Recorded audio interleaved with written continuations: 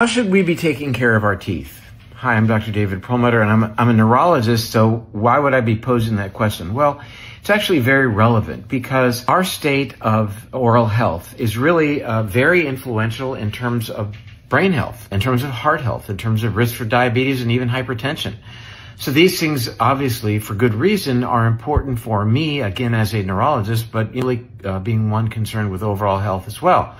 So what should we be doing? And I think one of the biggest issues is, you're going to think this might be a little unusual, avoid antibacterial mouthwashes.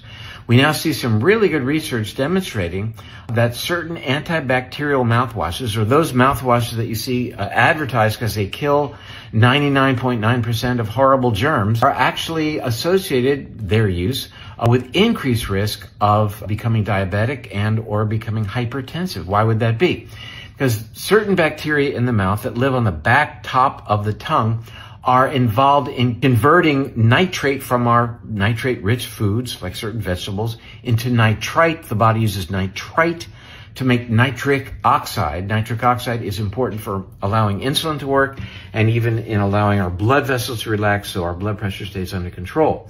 When we damage those bacteria, we are at risk. So I use a water flosser. I have one for travel that's rechargeable, but we have a full-on plug-in one at home.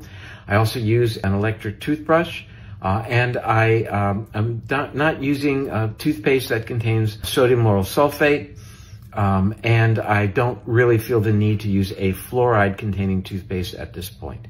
I love hearing that Dr. David Perlmutter talks about this, because this is what biological dentists have been shouting for years. Your mouth isn't just about your teeth, it's a functional ecosystem that impacts your whole gut, your bloodstream, your brain, and your metabolism. It's the entrance to the whole body. It's basically your gut. And yes, antibacterial mouthwash is a huge problem. You're not just killing bad breath, you're destroying the exact species your body needs to produce nitric oxide. And that's what helps regulate blood pressure, blood sugar, and cellular repair. So when you wipe that out daily, you're actually working against your own biology. We're not trying to sterilize the mouth, stop killing the good bacteria. We're working with your biology and support your gut and immune system, which actually starts in the mouth.